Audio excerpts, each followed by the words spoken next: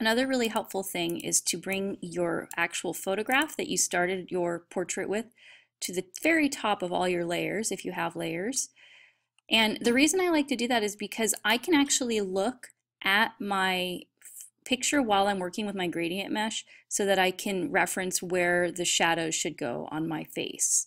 So I'm going to go ahead and do that, and then I'm going to get my gradient mesh started. So your gradient mesh is under your gradient tool, which is this box right here that's black blended to white. If I click and hold on that, I can click on the mesh tool. And I am able to now go ahead and click somewhere if I want to start adding some shading. So there's some shading right along where my eye is right here. So what I'm going to do is I'm going to click here to make a point. And the purpose of this, I have to go ahead and make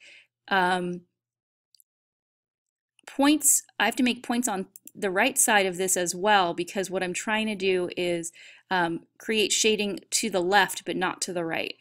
I'm going to do the same thing on this side right here, and then I'm going to start applying some color to that.